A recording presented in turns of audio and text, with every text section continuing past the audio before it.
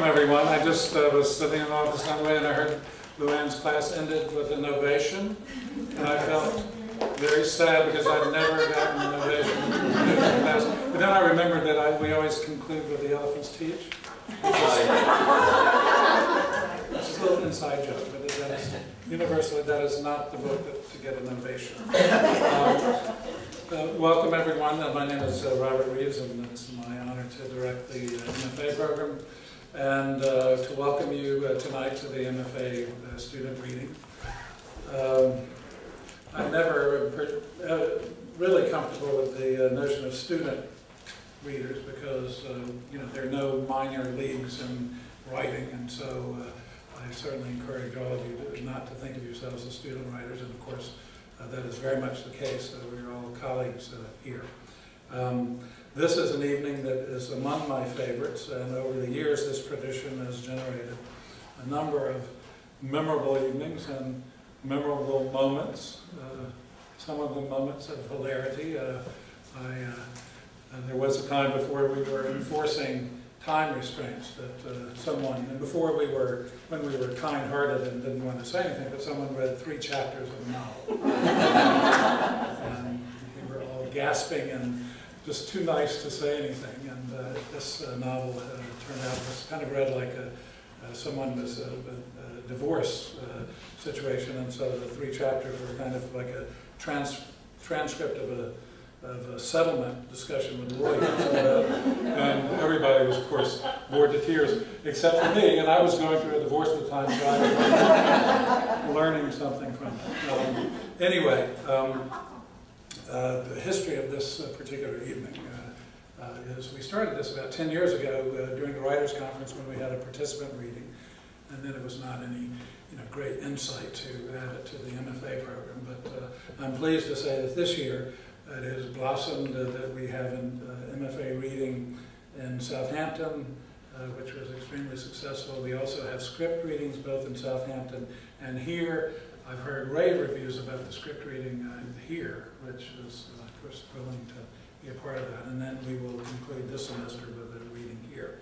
We're also, in terms of building these traditions, we are having our first MFA graduation ceremony on May 24th, and very excited about that. And congratulations to you all.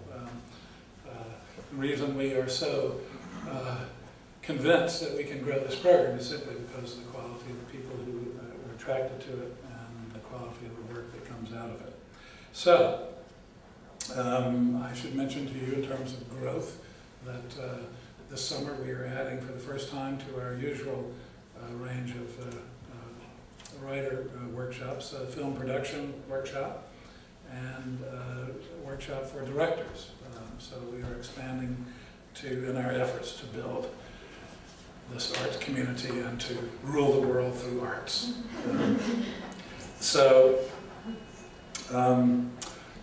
I also am thrilled to be here at Manhattan because Manhattan is crucial to everything we do. Frequently in our meetings in Southampton, our weekly staff meetings, someone in this room will always mention Manhattan. What about Manhattan? And of course my answer to that, as always, is that Manhattan doesn't have to be mentioned in particular because it is central to our identity, and we think of it as all part of a single entity. And the person who says that in these meetings is someone very well known to you, who is as crucial to our programs as is Manhattan, who is someone who has been the driving force to build Manhattan into the thing that it is today, and someone you know well, who is a colleague, a terrific writer, and a wonderful friend. So please welcome Magna Brown.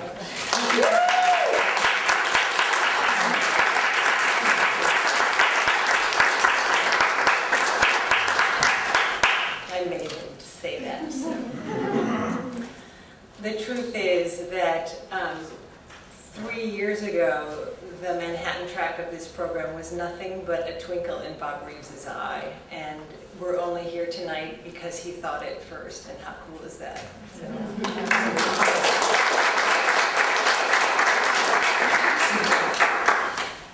And the students reading tonight are proof of the progress of that vision. And over the last 4 semesters, I've had the privilege of being in the classrooms with you all. And I just want to say that this has been reflected back to me by visiting professors, that not only are they impressed with your commitment to your own work, but how much you invest in each other's to dig deep together to find the true moment, the real word. And of that generous spirit, I'm incredibly proud. So this is for you. To start out our reading tonight, please welcome Jennifer Greenstein. She's a journalist of merit on her own, but she's also the author of a very fine first novel, Scrambled Eggs. Please welcome Jennifer.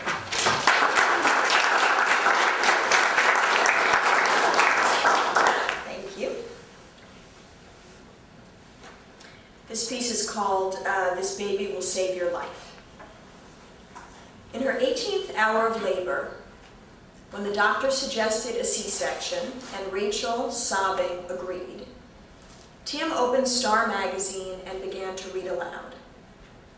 In a sober, non-judgmental voice, he recounted the rehab stay of a once promising starlet, the $16,000 shopping spree of a thick-lipped blonde, and the infidelity of an undernourished rock star with his daughter's best friend. While Rachel's pubic hair was shaved and a catheter was inserted in her vagina, Tim's voice did not waver. When he paused to turn a page, a nurse confided, "This is the best delivery I've ever worked." During the surgery, Rachel closed her eyes and tried to think about swimming in the lake at Pop-Pop's cottage, her feet touching the slimy bottom. Her body was not hers. It was a weightless thing, and she was floating through the room, listening for the raised voices that would tell her the baby was here. Tim stroked her head, which was covered with a papery blue cap, and she understood that she was never going to fall back in love with him. She was in love with Derek, a dead man. Tim was sweet and kept asking her if he could do anything for her, and her heart remained closed to him. There was nothing to be done. She heard a squeal and a voice asking, "Dad," to come look. Tim let go of her hand.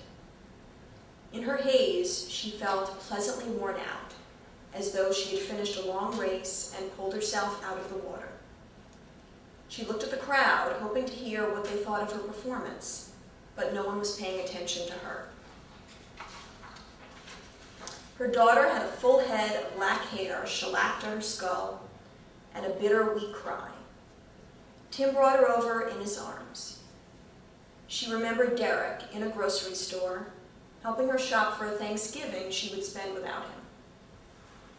He had cradled a 20-pound turkey in his arms as though it were a baby, cooing and pretending to suckle it with the pull cords on his sweatshirt. He was like one of those kids who finishes college but keeps living in town and playing pool at the campus pub. He was 30 going on 20, spontaneous, thrillingly reckless, and always eager to go to bed with her. Tim was none of those things. Tim was a mortgage-paying, lawn-mowing husband, and now a father. "They're stitching you up," Tim said. She couldn't hold the baby yet. Her arms were pinned down with IVs.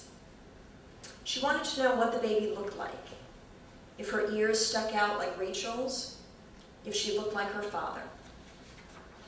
Tim was shaking hands with the nurses and doctors, thanking them, praising their good work.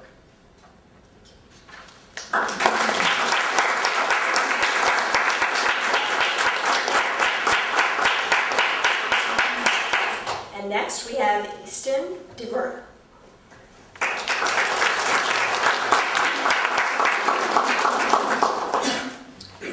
How's it going? This is a story called R. It's about a henchman of a supervillain.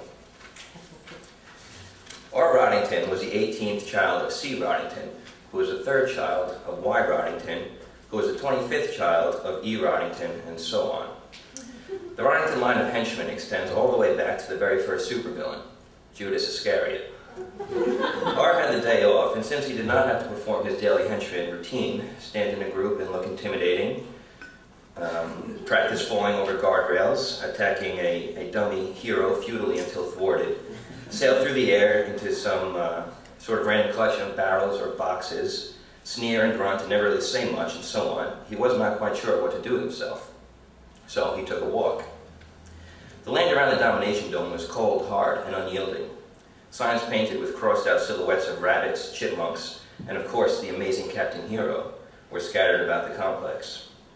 R stopped and stared at the sign of the dreaded and feared hero, but then a butterfly, something he had heard of but never seen, fluttered past him and away from the complex. R was struck with the sudden desire to walk out past the dead and dusty wastelands that were the grounds of the Domination Dome, and to go where he had never been, to where it was green and birds sang and people laughed and were individuals, to where the amazing Captain Hero hailed from. But then the siren sounded, and the henchmen assumed their battle stations. There was a great battle, and Dr. Domination suffered severe losses. Henchmen were ripped apart, punched to death, cleaved in two, and vaporized. But in the end, the battle went worse for the amazing Captain Hero. Not so amazing now, R said. He used to guard the lily-plated holding cell. It was an odd weakness, but Captain Hero had a soft spot for the flower, and within the Domination Dome, Dr. Domination had set up a radiation-free greenhouse to grow the flowers. You'll pay for what you've done, R said. Me? Captain Hero sat on the ground with the room battered. He held a lily to his nose. He was a giant of a man, square chin and chiseled body. A red and white mask concealed his face. I'll pay. You work for a genocidal maniac. If you think this cell or you, he sneered, a henchman will contain me, or that the other members of the amazing A's won't finish what I've started, then He paused and looked deep into R's eyes. Then I pity you. I pity all of you. What's your name, anyway?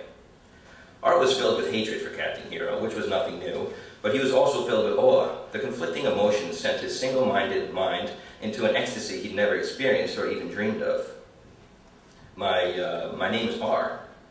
R what? R. Roddington. How do you spell that? A-R-E? No, only R, just the letter. So your name is a letter. I see. What of it? Don't you find that a bit ridiculous? Captain Hero stood up and walked to the bars of his cell. Lilies were tied all along them. He closed his eyes and breathed in deeply. These really are magnificent. You know, if Dr. Domination, you all, would lighten up on the nuclear waste and radiation and spread a little fertilizer around here. I'm not here to talk to you, R said. So then what's your purpose? What is the point of you, R? R's shoulders hunched and he looked smaller than he had before, though he was not big to begin with. Do you know what the destroy-aller is? R asked. Captain Hero held a lily to his nose and sniffed. He shook his head. Well, it was designed to destroy you. And you'll see it very soon. Dr. Domination will be calling on you shortly. Captain Hero shrugged. I've been captured before, R. I've been threatened with worse. But do you know why I'm still here? He waited, but R did not respond. I'm here because the forces of good will always prevail. Had Captain Hero been speaking to Dr. Domination, there might have been a witty rebuttal in the favor of the forces of evil, but he was speaking with R. R did not have a witty rebuttal at his disposal. Have you ever been outside this ruin of a fortress? Have you ever seen the world, R? To R, the Domination Dome was the world. It was all he had known since he was a little hench baby. And all he had ever aspired for was the destruction of Captain Hero and the fall of all mankind. But then today, of all his days, R stepped back suddenly from the lily-covered bars. The hero was pulling the flowers down. His body shook with every flower he destroyed, until the bars were cleared of them. What are you doing? R reached for the communicator on his belt, but Captain Hero was through the bars and crushing R's shoulder. R screamed and bit down on his tongue. No, he cried. But Captain Hero grabbed R's face and shoved his head into the concrete wall behind. R's skull crumpled under the incredible force. The gray-suited body of the henchman fell to the floor limp, eyes open, glossy, and staring. But then, off in the distance, R was in a field of green, with the sun shining brightly down on him. He wore a red and white suit, and stood tall and strong next to the amazing Captain Hero. And at their feet lay Dr. Domination, broken and defeated. And a little ways off, there flew a butterfly. Thank you.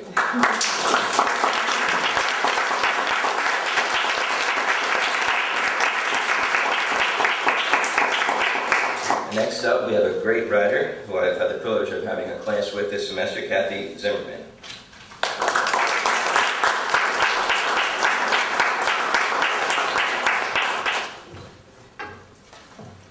an essay and a monologue. Tension is high as each child approaches the mic. Parents jockey for position, camcorders humming and beeping. Fine white tassels sashay back and forth as the graduates of the Children's Hour preschool come up one by one to announce their names. This is the only school that all 4 of my children attended. At Christmas, I hang 4 little chalk slate ornaments framed with popsicle sticks that were carefully glued on in this classroom in Ozone Park, Queens. My 3rd child, Jody, didn't speak in class till a month before graduation.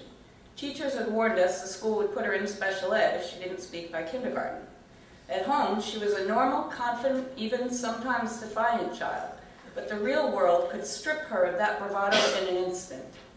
Most of the boys in her class were loud and brash, sons of men who pumped iron in their basements and wore shirts half open to reveal gold chains over solid muscle.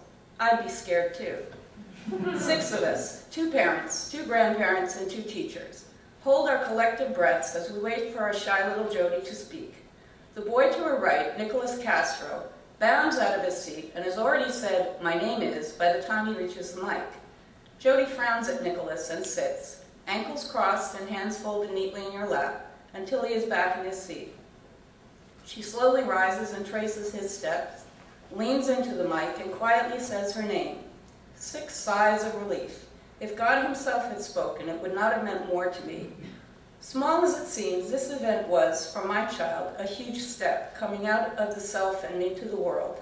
We never dared to imagine that such a shy child could ever be the outgoing young woman she is today. Jody turns 20 this week. A video of her birthday cake, and one from the winter she turned 3, drew comments from most of the family online. Farther down the page, below scores of birthday wishes from family and friends, is a video from her preschool graduation. As Nicholas Castro charges the mic, she sits, ankles crossed and hands folded neatly in her lap, waiting for her moment to shine. With apologies to anyone who can do a real Queen's accent, this is my monologue. Somebody please take my freaking statement so I don't gotta spend all night in handcuffs. Donna Scarpelli, 1P, 2 L's. So I went to the bank this morning for a loan. I'm sick of waiting around for some damn man to save me. I'm not some freaking Cinderella, you know. So I'm online, and Sherry's texting me that my Angelo's getting antsy. They're in the car because it's pouring buckets outside. There's puddles all over the bank. The woman online behind me is on the phone, talking so loud my dead mother could hear her. And her kid is throwing red suckers into the puddles, turning the water all red. Every time the door opens, it's like a freaking monsoon, and my good tan shoes are now 3 shades of brown. Finally, it's my turn, and I get this puffy red-faced woman who looks like she's about to pop. She's sweating like crazy, and I'm about to pass out from the smell, not to mention her breath. People like that need to stay far, far away from those everything bagels. You know what I'm saying? So she's asking me questions. I'm trying to be polite and all, but she's starting to tick me off. I mean, of course I stopped paying the bills when Anthony left us. What was I supposed to do, let Angelo starve? Just because my husband took off with some prostitute and all of our money? On and on with the stupid questions. I'm getting a migraine already. Suddenly, the door busts open, and in comes 3 guys in big, wet raincoats. The kid with the red suckers dives under my chair, gets my heels all sticky.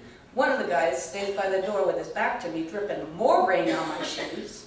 The other 2 push right past all the people in line. Chinese lady with one of them rolly shopping carts, and the old guy from the bodega next door. I hear a pop, pop, pop, and I'm thinking, shit, they're robbing the freaking bank, and I'm gonna die. My last breath will be sweat, cherry suckers, and everything bagels. Then I remember my Angelo and think, hell no. I lunge at the guy by the door, buckle his knees, and he lands on top of me. He's got his foot in my face, and I recognize the shoe. Tommy O'Brien's size 12 Converse, with my initials in blue Sharpie on the toes. He rolls off and kisses me. The bank guards come out of nowhere and grab the other guys, then Bagel Breath comes over and starts screaming, I must be in on it. She slips and falls face down in the red puddle. The guards think she's been shot. Next thing I know, I'm handcuffed in the back seat of a squad car next to Tommy O'Brien. Now my kid is sitting out there with a pocket full of red suckers waiting for his mother. So please, either let me out of here now or bring me one of them cherry pops so I can get the taste of Tommy freaking O'Brien out of my mouth. Thank you.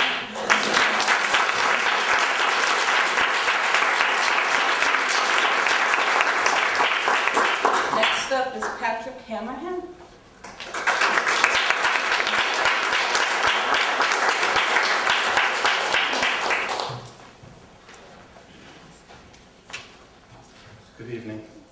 Earlier today I was introduced as Colin's granddad.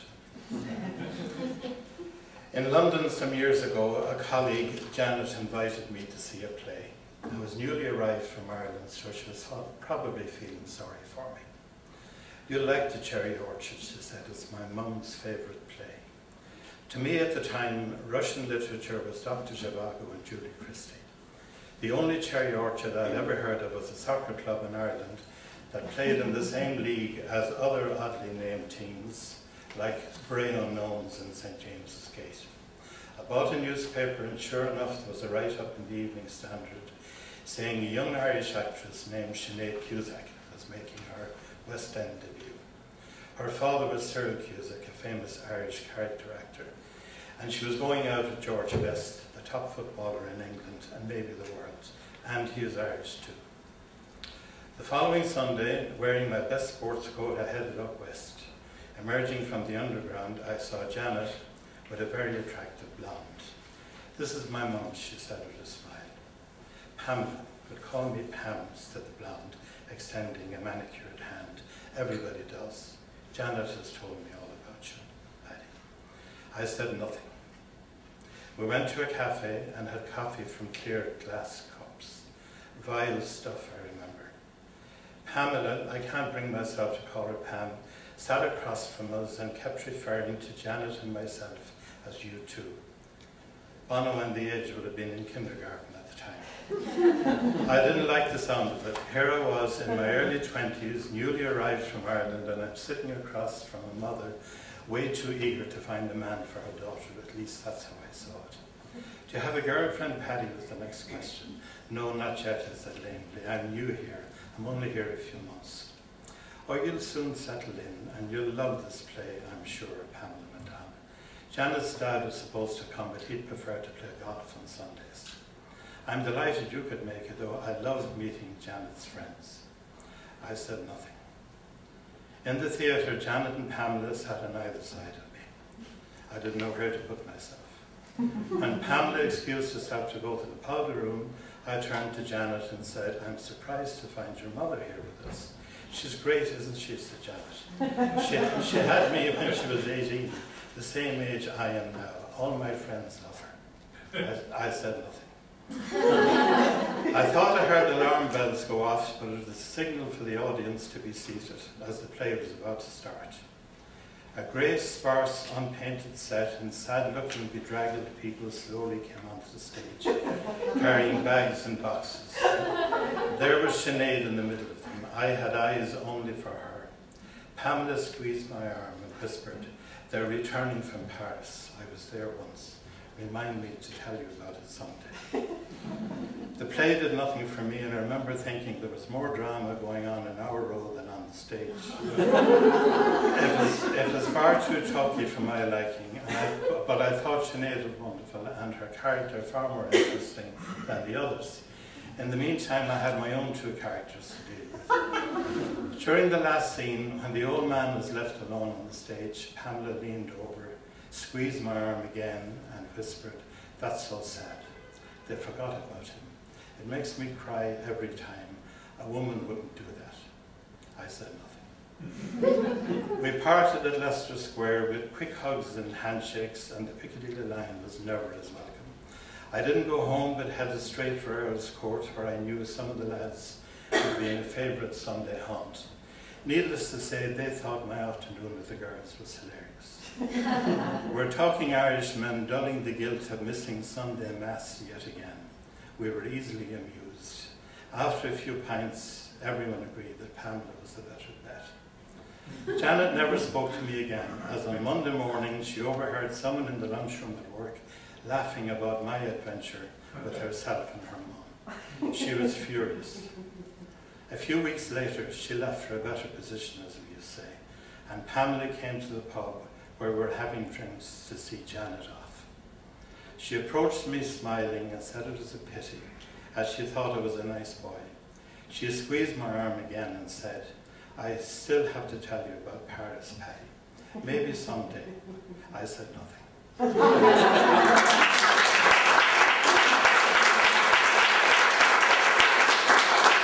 Let's my favourite English woman, Nicola Ruiz.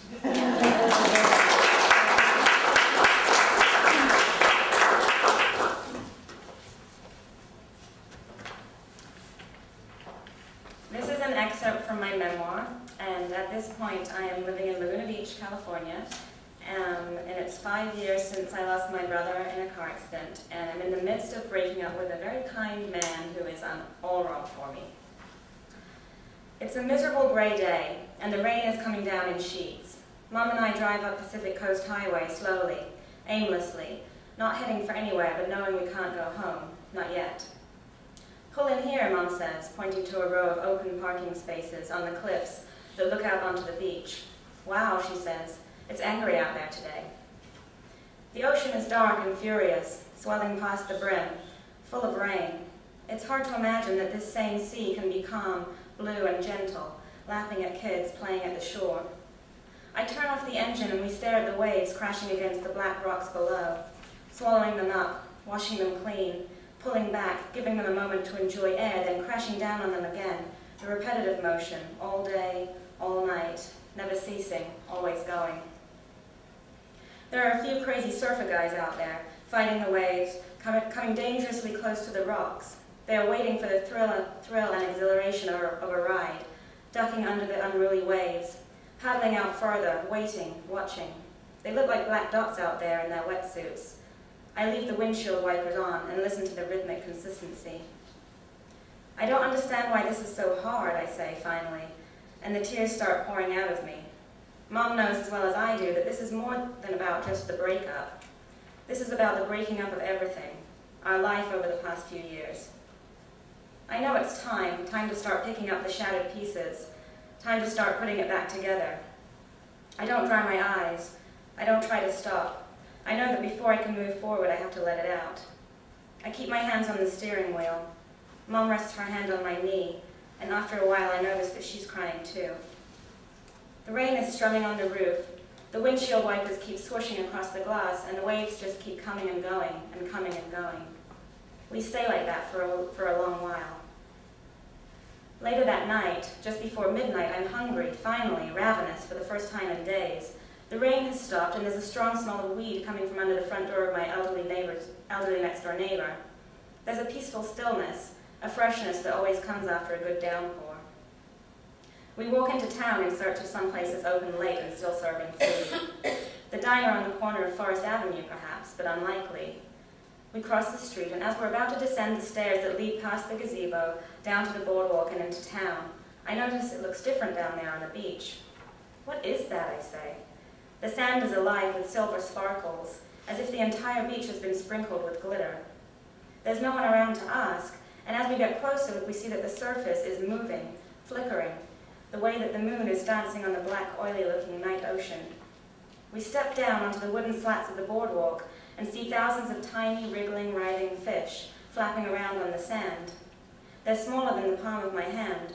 Some are dancing on their bellies, others burying themselves, tail first, into the wet sand, making S-shapes in the shallow water.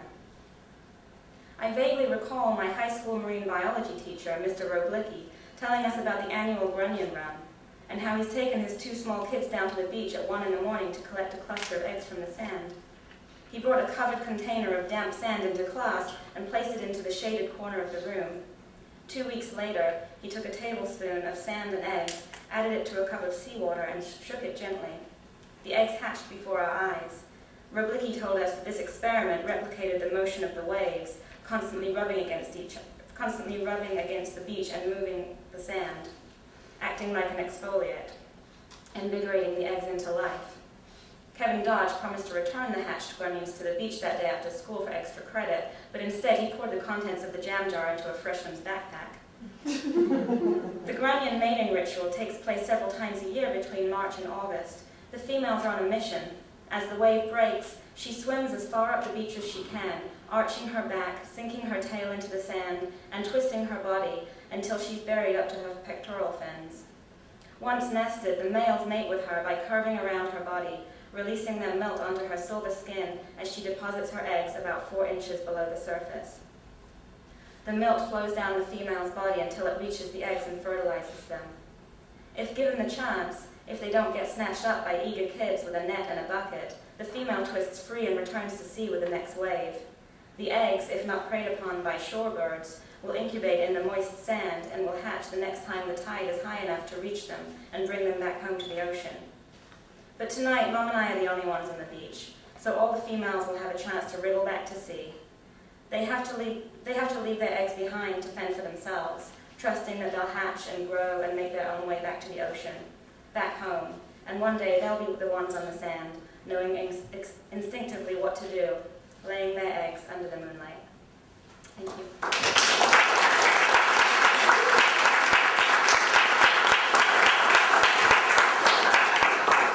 And now, all the way from Florida, Mr. Patrick Redmond.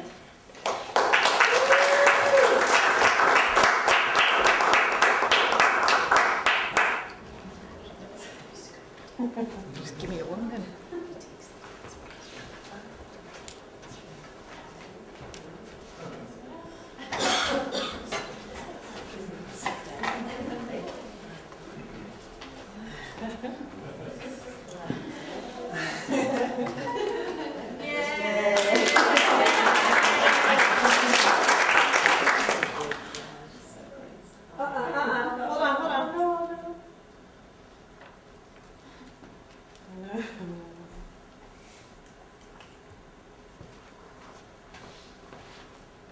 Okay, now your sound. Okay, got it? Yep. Go I ahead. was saying, surprised you didn't know I was hiding back here, did you? Thank you, Nicola.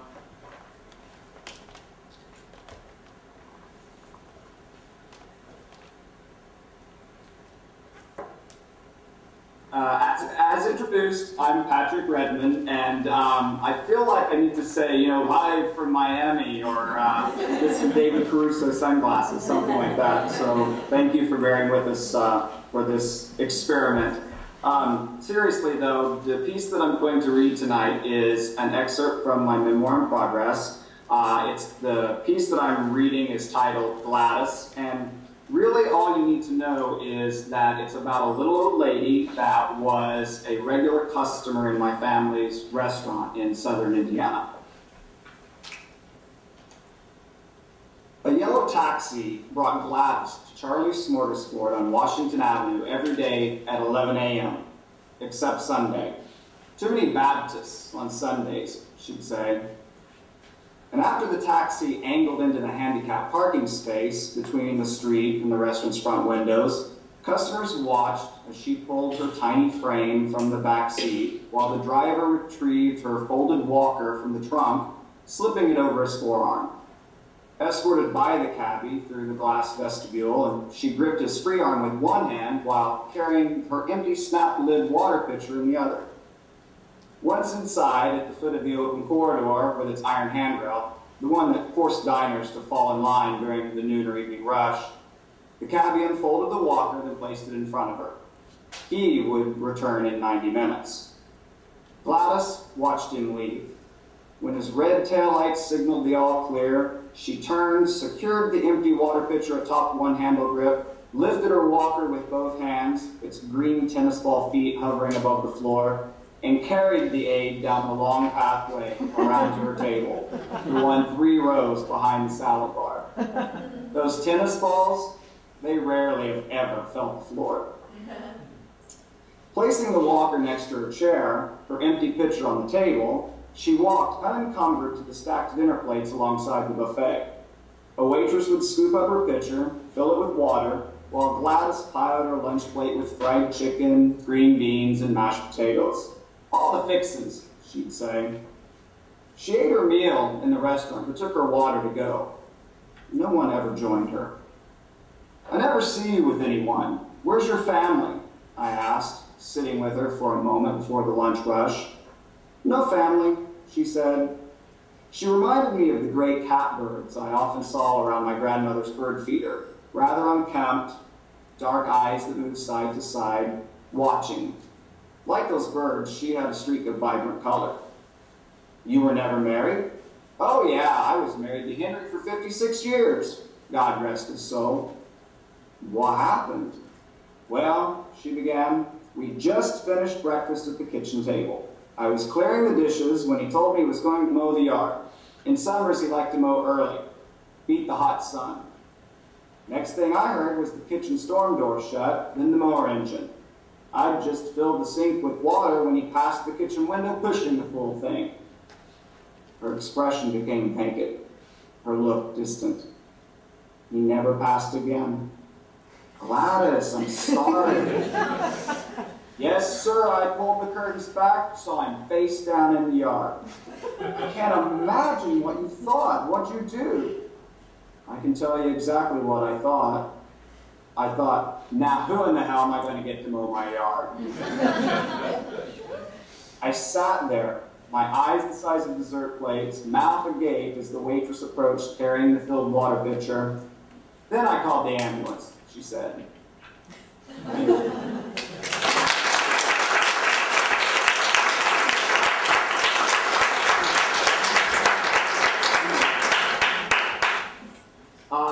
Please welcome to the podium in just a moment, Rakia, Marashi.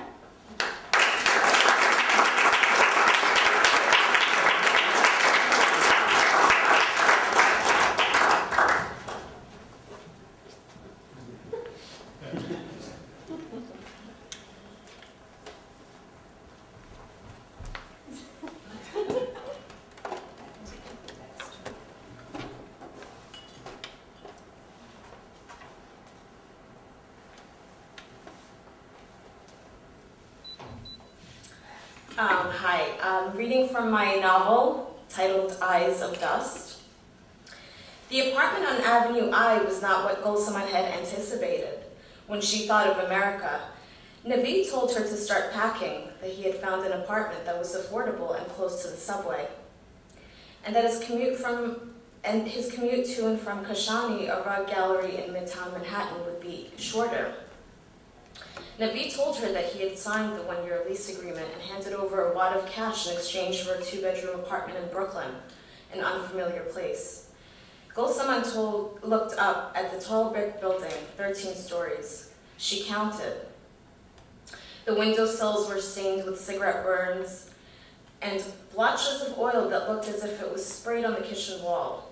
The faucet squeaked when Gulsamman turned the knobs in an attempt to wash her daughter Amira's sticky hands. But as they walked through the apartment, she did not point out these things that bothered her. The roaches that crawled on the counter and ran into the crevices.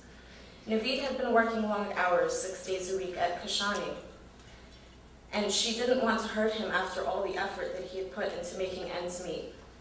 She tried to ignore the mouse trappings she saw on the closet floor and inside the kitchen cabinets, hoping that they would suddenly disappear. Instead, she told herself that this is temporary, Naveed's exact words. When he asked her what she thought, she smiled and said, yes, it's fine. She knew it wasn't fine and that it was too late to ask. It was a statement, not a question. But a part of her meant it. She'd rather take roaches and cracked tiles with gated windows over war.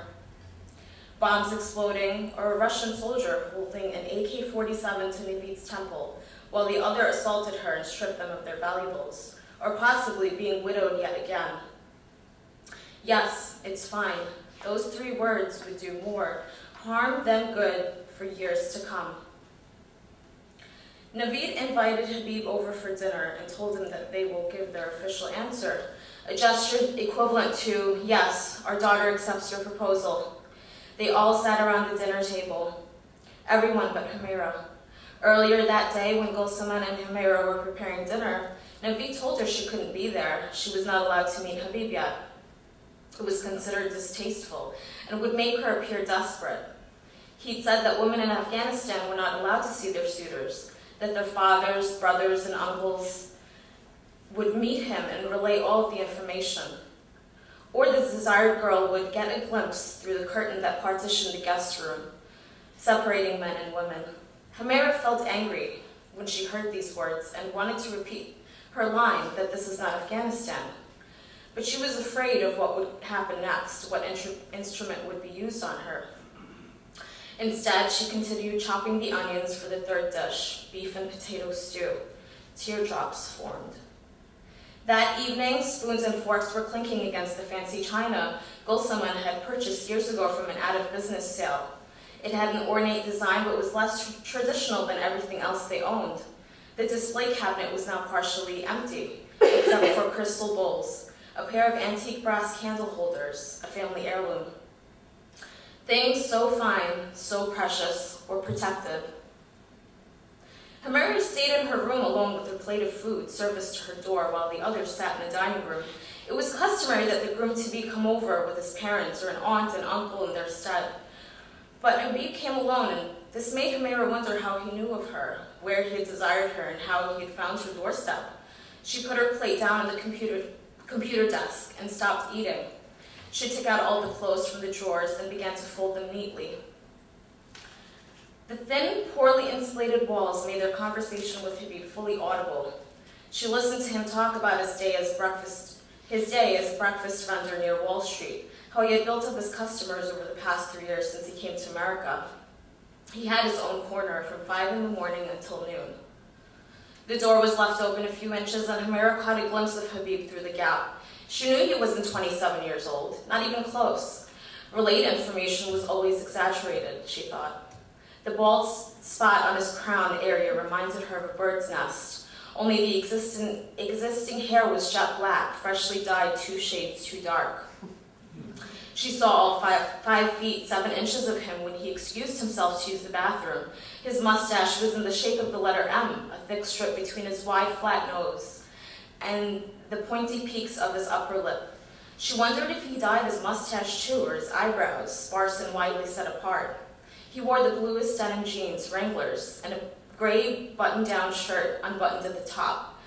The collar was stretched out, 70s style. When Habib returned to his seat, a conversation evolved from canary breeding to Naveed's work at the construction site, and finally, what Hamira feared most, Hamira's supposed answer, that she accepts. Thank you.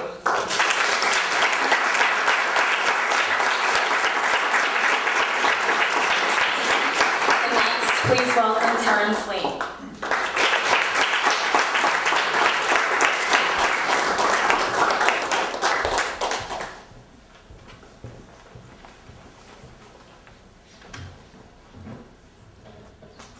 This is a love story. It's entitled, The Last Bite. You're cold and you're drunk. Right now, you hate my guts. And I hate yours! We find your Passat in the street, and not where I thought. I yell, that's not even the fucking car! You say, the fuck it isn't, it's right there, look! Look! We ate like gods tonight. Calamari with shiny souffle cups of marinara and cheese, linguine and a molten white clam sauce, the venison entree. I got you the dessert special. I got you a piece of cake. I bought you that pineapple drink you wanted, with the fruit peel spiraling out of it.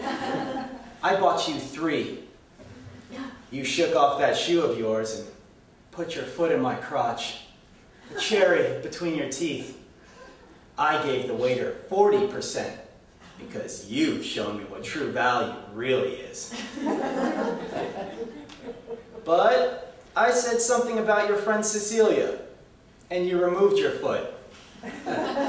I said something like, how would you feel if... And I don't remember anything else after that. At the car, you say, you're driving, as if that's even a question. I shake my head and take a great big breath. I'm thinking of new ways to make you suffer. Remarks to make you die inside. Grainy tongues of sleet slash the windshield. Wintry mix, turning to ice later. It's supposed to drop into the teens later, according to God. At the apartment, I slam out of the car and go around to your side. Are you coming? You don't say anything. Fine! I tramp off to the apartment. I take the first thing of yours I see, this big elephant-shaped pillow, and punt it into the wall. Then I put on my jacket and go back outside. I I don't get this shit. Every time we go out, it feels like whenever me and you go out of this apartment, we come back like this. And then we have to play the lovey-dovey. You laugh and it scares me. The lovey-dovey? You've missed the point again. You stink. Fuck you. Get out of this car. It's freezing. I'm fine. Get out of the Passat. Nope. My car. Ow! You put up your hood. Cut! I scream at the storm. Inside, I turn on my record player. I put on the replacements. Our little living room swims with blue light from News 12 Long Island. A meteorologist is using her 2 hands to shove this nor'easter back and forth. She speaks with dire certainty. She promises we have yet to see the worst of it. Slowly, like a snake reversing back into its skin, I put my arms into my jacket. I make my way to the door, drowsy, feeling hopeless to change her mind. So all I do is nothing. Just check to make sure I didn't lock it. It's open. You'll find your way back to where it's warm, won't you? Like a snake? I wake up on the couch. The record player's crackling. Not just hungover, I feel totally melancholic. Guilty. Broken. I will cook you an egg. Fry you a piece of ham, cut a nice piece of bread, and cook it in the same pan. I'll make your creamy instant mocha, and I'll put it in your cup. Hell, I'll drink some too. I peek into the bedroom, expecting to find you shipwrecked near the bottom of the bed. A little fight still left over in your face. But you're not there. And there's not a scrape in the snow. I tramp through it to the car, the Passat, this white sugar-blasted shape. I have to punch the handle several times to break off the crust, and then I pull, and it crunches open. And there you are. You look shocked to see me. You're dead. And you look like I just told a good one. I climb into the car and push your face. I stay that way, on all fours, just sniffing at the air in disbelief. The whole car smells like pineapples. Thank you.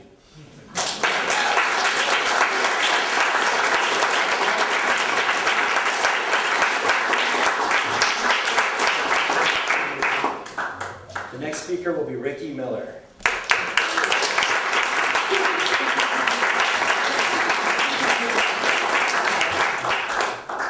This is from a personal essay called Chapter 2. I am sitting at my antique oak desk sobbing. The meandering wood grain and hand-carved draw pulls bring me no solace. It is dark and dreary outside, with a few sorry-looking birds hanging onto the bare branches of the old tree by my window, maybe realizing they have stayed too long. I ponder this about myself. It is Sunday evening, November 30th, and my retirement letter of intent has to be in by December 1st if I am to be guaranteed my insurance benefits and the hefty amount of money from my unused sick days accrued all those times I went to work sick as a dog, once even throwing up on the way, another time with a just broken rib from an altercation in my shower between me and a slippery bar of soap. I went to school with a swollen, broken nose the day after an out-of-control man crashed into me on a ski trail, the day after my dog died, a week after my father died, with a broken foot, a broken heart, a broken-into apartment. For 35 years, I have been the teacher. Like the ever-ready bunny, I keep on going. But can I stop? Is there still a me without a them? In the 1970s, it was hard to get a job, but I was lucky. I had done an internship as part of my graduate work in a school 40 miles away from where I lived in Boston, and the principal asked me to interview for a first grade opening the next year. You'd be perfect for it. actually meant the job was already mine, but I was too dumb to understand that. I borrowed my friend Stephen's relic of a car, wore my favorite flower print mini dress, and as the wind blew through my long brown hair, Joni Mitchell sang on the radio, and I was off. I was 21 years old and plucky, and if this didn't work out, no problem. I just switched to another channel, and the journey began. 35 years later, my hair is now colored to cover the gray, at least 6 inches shorter, which my waistline has more than made up for, and switching the channel seems incredibly hard to do. I joined the New York State Teachers Retirement System in 1979, and 2009 was stamped on all my papers, like an expiration date on a milk carton, as my first year of eligibility to retire. So far away, I never dreamed it would come this fast. One day after another, piled up through months and years and decades, and family deaths, and friends' illnesses, and a long list of boyfriends, some good, some bad. Different hairdos, apartments, and couches. I skied, I biked, I traveled. I did the hustle, then the samba. I took courses and more courses. Still the girl in the flower print mini dress, passionate about teaching, almost a glow in the classroom, so that if the lights were off, my energy would be enough. I loved the children and their sparkling faces. Like puppy dogs, they would tumble around, pay no attention, and then miraculously learn to read, do math, write cute little stories, even think and reason. How many people get to do something they love for 35 years and are actually really good at it? I say to my friends at a dinner in a favorite restaurant. No one I know, answers Helen, and certainly no one at this table. Back at my desk sobbing, what will I do? Who will I be? How will I not get up each day and drive the 4 measly miles to my classroom? Will I still wear the Halloween socks and the reindeer antler hat that lights up at Christmas and make my favorite rabbit cake for Easter, a holiday I don't celebrate? Will I race to the supermarket the day after each holiday to buy candy and stupid picture napkins half price? Will I stand up every morning to pledge allegiance? Will I ever again get notes left on my desk that say, "You're the best teacher ever. Don't be mad, I forgot my homework." And did you know last night I had diarrhea? All this thinking from September to November 30th has knocked me out. I am tired all the time. In the middle of the night I see 12:12, 3:33, 5:55 on my clock. My father was a math teacher. Is he giving me a sign? I break my foot on the stairs at Barnes & Noble. An accessorized van plows into my car, stopped at a light, and the apartment above me has a toilet break flooding my bedroom, all during the first week of school. I decide to take everything as a sign. The universe is conspiring. It is 10 p.m. November 30th. I can hardly breathe. I am crying so hard. I miss dinner. I never miss dinner. My fingers are poised at the computer over a blank document. My brother, who heads for the hills at the first sign of a tear, calls me up. I heard you were crying. Talk to me. The men are surprisingly better than the women. They all reassure me I will be fine. Just go with my gut. But does my gut say yes or no? Go or stay? How did I wind up doing something for 2/3 of my life? Aren't I only 35? What's left? I look out at the window ledge. I am taking a leap of faith. I breathe in and out. Rhythmically, I type. I will spend the rest of the school year happy and excited, anxious and sad. In my adult working life, I have never eaten lunch when I wanted to, or gone to the bathroom at whim, or had air conditioning in my classroom. I've eaten lunch from 12:40 to 1:40 for 20 years straight. I vow to never eat lunch during that hour, not even if I'm starving. I will not jump out of bed and say the Pledge of Allegiance either. I will talk to Tracy, the postwoman, when she delivers the mail, my neighbors outside my door, and watch TV late at night. I will accept phone calls after 10 o'clock. I will travel on non-school holidays. I will blast air conditioning on myself in September and June, even if I'm not hot. I will no longer always feel anxious, like I forgot to do something. I will love Sunday nights most of all. Like a bubble bath, I will luxuriate in time. I will use my Bose clock radio only for the radio. I will get up whenever the hell I feel like, unless I have to make an early spin class. I will find out who I am. I take the Winnie the Pooh key ring attached to my school keychain and put it on my house keys. It serves as a reminder, a bridge from there to here. I have been given a chapter 2. I love chapter 1. But everyone knows the real action doesn't get going until chapter 2.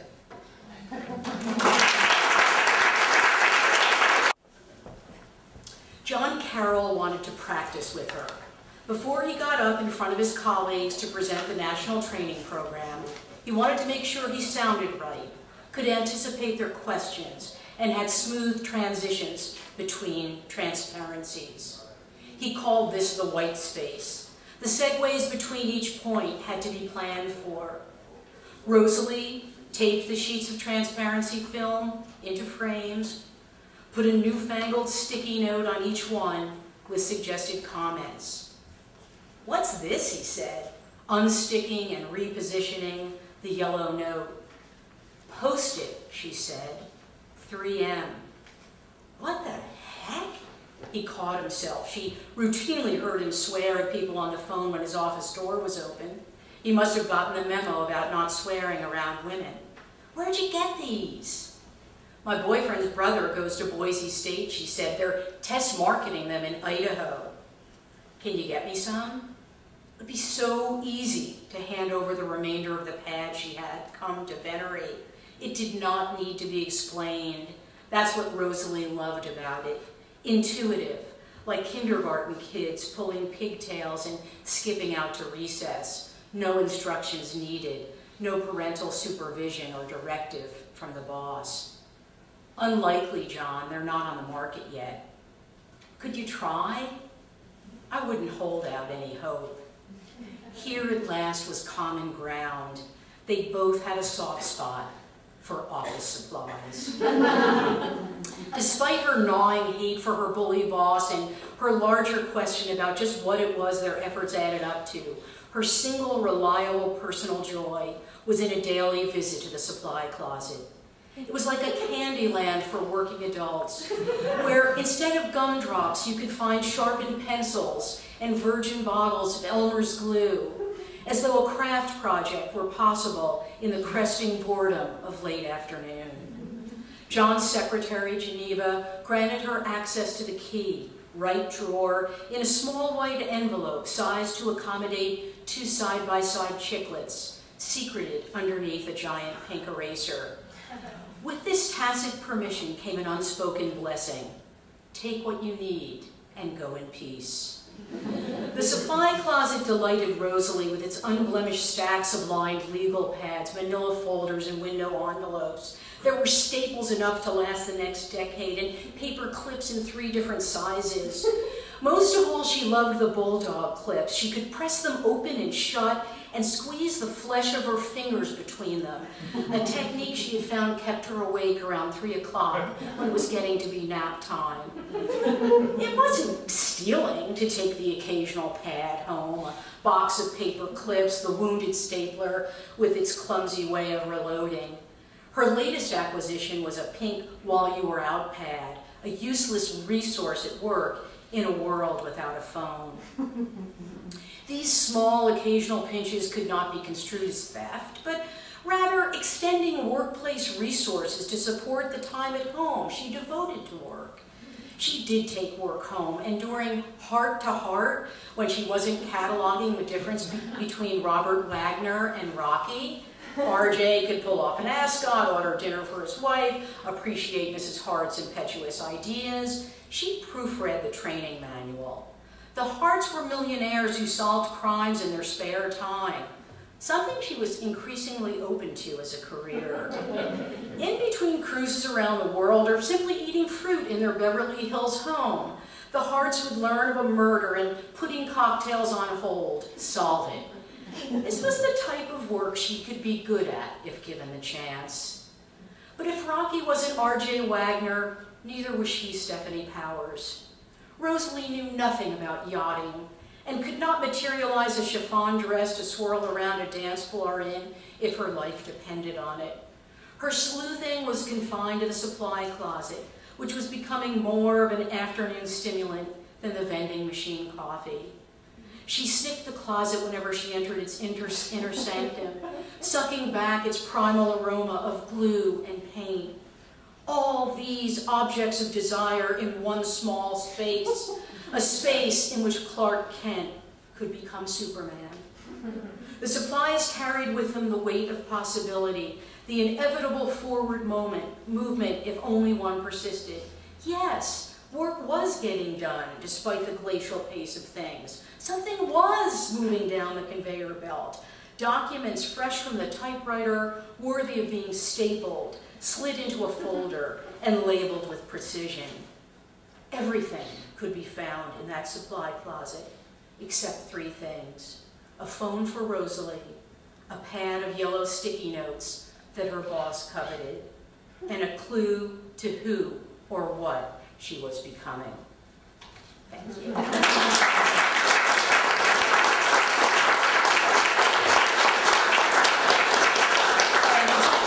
It's a great treat to introduce a bold and talented writer and the world's best teaching assistant, Suzanna Filip.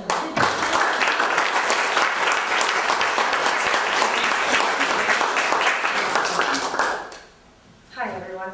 So tonight I'm reading a section from my memoir called The Other Me. We're about 2/3 of the way through. What you need to know most, I think, is that about 9 months earlier, my sister and I were held hostage, tied up, held at gunpoint, while a gang of professional hitmen attempted to kill her next-door neighbor. Shortly thereafter, a whole lot of things in my life simultaneously fell apart. You'll hear my dog referred to. His name is Miles. He's diabetic and has one eye. Happy 30th from your LLL, the subject line says when the email chime dings. I immediately walk into the kitchen and pour myself another cup of coffee, mumbling to the thunderstorm gods that they could have taken away my internet as well as my early morning run. LLL means long lost little. That's what she is, my little, I'm her big. We're part of the Big Brothers Big Sisters of America program. Well, we were part of Big Brothers Big Sisters when I was in boarding school, but to me, she'll always be my little, even though it's been about 6 years since we spoke.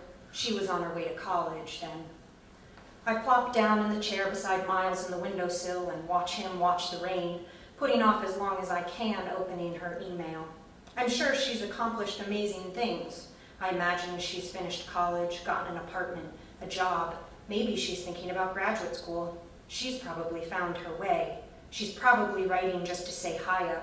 It's how we always started our letters. Just me saying hiya. My little wasn't like all the other littles in our program. She was older than most, having already started 5th grade when we were matched. Rather uncharacteristically for Big Brother Big Sister, they let her mom help pick me as her big. It wasn't that she was a neglectful or missing parent. She was a single mom with 2 kids and 2 jobs. She lobbied for her daughter to be a little because she wanted her to have a big to talk to about college and sports and boys. Her mom told me she wanted to be sure her daughter was exposed to people as big as her dreams. She was afraid she didn't always have enough time or energy to cultivate them herself. They lived in a condo on the outskirts of town, so my little didn't ride the bus to school on Friday nights. Instead, she climbed out of her mother's rust-colored Honda in front of the main school building and sat on the wooden bench. Sometimes her little brother snuggled into her side, asking over and over if he could stay and play too. I always thought it was better that she didn't come on the bus. We said her being dropped off was a privilege she had earned. When we did something special, like see the dance recital, or bake cookies, or go to town for dinner, her mother and I arranged for her to come early or stay late. We thought she should be able to earn certain privileges with good grades, or by being respectful. My little and I looked alike. Blondish, curly hair we didn't know how to control, a basic uniform of khaki pants and sneakers, always prepared to participate in or watch an athletic event. She greeted me with a hug and a once-over, evaluating my outfit and surveying my pockets for a new book or a mixtape. In the dining hall, we found an empty, round mahogany table on the edge, where her friends from school often joined us with their own trays of chicken pot pie. They were faculty kids she knew from school. Her mom and I liked to encourage their friendship because they kept my little out of trouble. So it became 4 5th grade girls and I gossiping about the upcoming after-school movie event. We talked about their teachers and running for student council and growing up to be doctors or scientists or professors. When the weather was nice, we'd hike up to the rock overlook behind the dorms and act out Washington to Lincoln, the play they were putting on at school. Or we'd recruit Anna and her friends and race each other around the track. In the winter, we spent a lot of time mapping the stars in the planetarium and then on the basketball court. Each week ended with a trip to the Greer store for milkshakes and giant chocolate chip cookies in front of the large screen TVs where we could watch the boys watch sports. Before we left, we went around the table making a promise to each other about what we'd work on that week, being nice to the person we didn't like, getting an A on the geography test, finishing our free read book so that next Friday we could have book club night.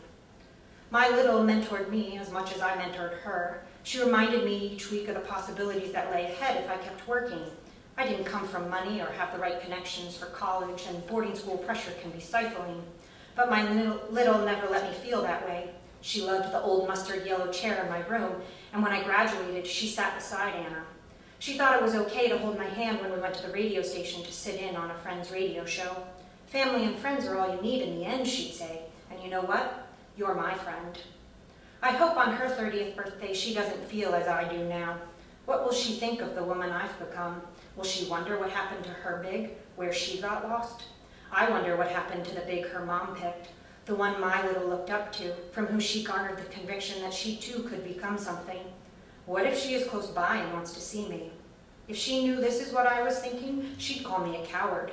I'd try to laugh, but I'd tell her she was right. I finished my coffee, vowing that it was my last cup of the day, and go back to her email. Sure enough, her note goes on for pages. She tells me about where she lives and what she does. While in college, she too became a big, offering a younger girl an older friend. She did it, she said, because of me. She thinks of me, of everything I gave her, and she hopes that I'm well. I read it again. I realize it sounds like her, but more confident. And I miss her hugs. She is lively and joyful and full of triumph. I don't know how long it will be until I can write her back. Right now, I don't even know what to say about myself. I'm certain I'll only disappoint her. I'm not sure I can yet articulate in one note everything that has happened, and also that I think I'm getting better, that now I'm finally finding my way. I long to have her back, but more than anything, I want her to know that I'm proud of the woman she's become and of the strength she's found inside herself. I know it was always there. I hope someday she'll understand why it takes me so long just to say hiya back.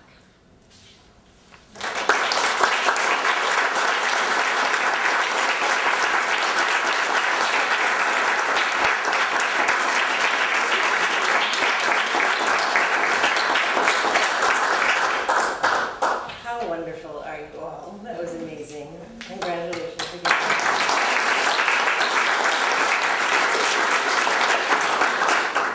Being that we're so new, we have the rare opportunity tonight of celebrating the very first wave of students who will be leaving us after this semester. So I would like to ask Suzanna to stand, and Flo, and Patrick Hanrahan.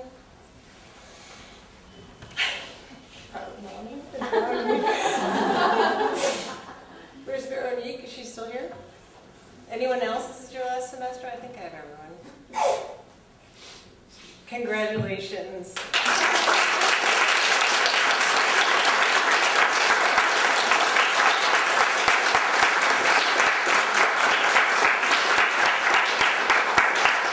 Your great gain in graduating from this program is our loss in the classrooms. Thank you all. Let's keep in the back and thank you.